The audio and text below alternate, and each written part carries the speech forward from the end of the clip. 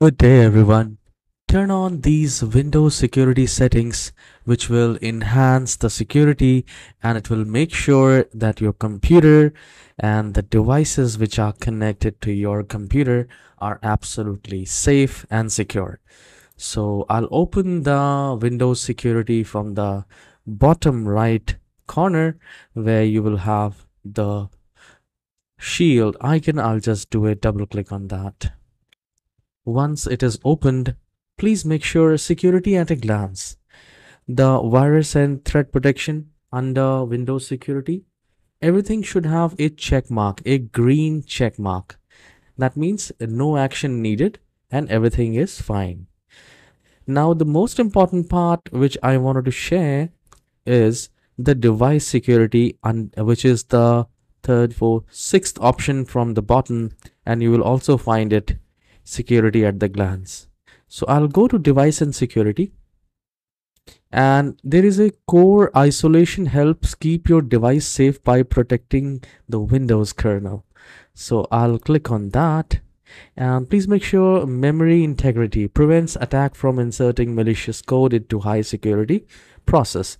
So please make sure in Windows security it is turned on, and scroll down and check Microsoft vulnerable driver block list is turned on or not. It is automatically on. Please make sure it is on and you are good to go. And once you go to the home section, there is one more thing which you can do is go to the protection history, see what exactly has happened, any recent action has been taken or not, and go to the device performance, see the health report, and make sure it is up to date. You can go to the virus and threat protection, scroll down, and you will find virus and threat protection updates. So if you do not have update, you can simply click on protection update and click on check for updates. This is a very good thing. You can do it on a weekly basis.